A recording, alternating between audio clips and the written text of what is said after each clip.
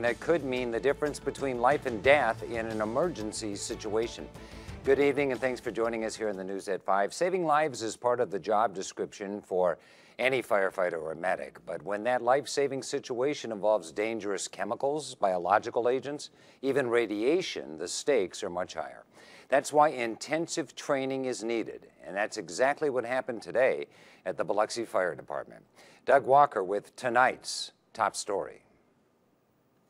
So patients are processed from dirty to cleaner. Instructors from the Biloxi-based company DECON are not playing around.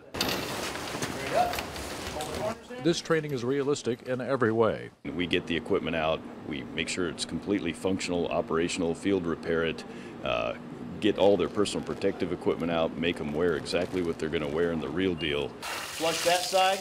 Water plays a key role, water that's used to wash down contaminated patients. It's invaluable. There's nothing like realistic, real life, real speed training at, just like we're going to do it on the scene. The firefighters and medics soak it all in for good reason. More in-depth decon, as well as how the local departments do it, so that when we do ever have to have a local response with the Keesler medics, we know what each team has and how to work together. While today's training involved several scenarios, the most likely scenario here on the coast is a train derailment, a train loaded with very dangerous chemicals. This type of training could help save lives. This is just crucial that we learn these things and we can apply them when the time is here. You don't want to learn this when the accident's already happened.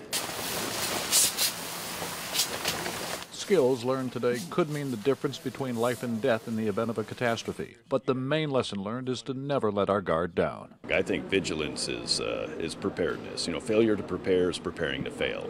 Benjamin Franklin said that. Wise words that are even more true today. In Biloxi, Doug Walker, WLOX News.